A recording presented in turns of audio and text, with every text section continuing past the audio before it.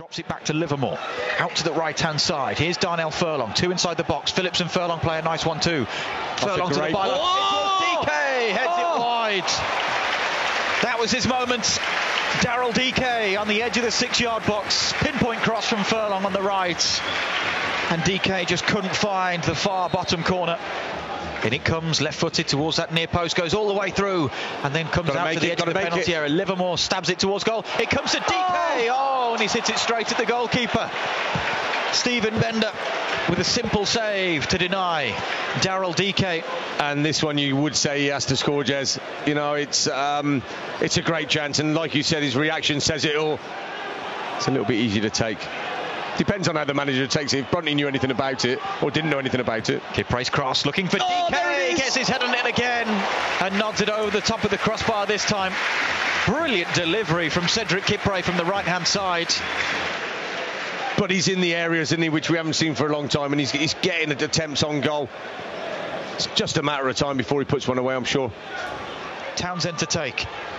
6 Albion players inside the box. In it comes. Yes! Bartley's header goes through a hole. Yes! Is it? Yes! This time, finally, get in there. West Bromwich Albion, and it's Darnell Furlong, the man who limps away to celebrate. It might even be Cedric Kipre. I think it comes off Kipre. I don't think he knows a lot about it, just to be honest with you. The ball comes in.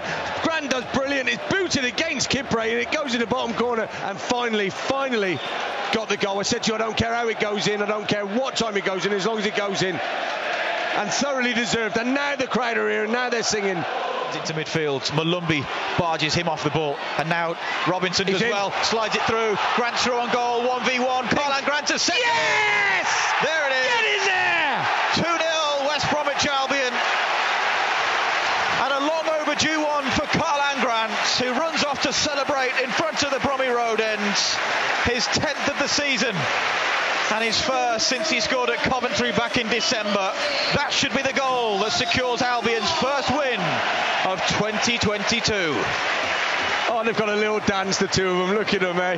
Carlon and Callum Robinson. They've got a little routine going off in the corner. They've waited a little while to do that one, haven't they? But they've done it now. And that's the goal that calms you down, Jez, I think.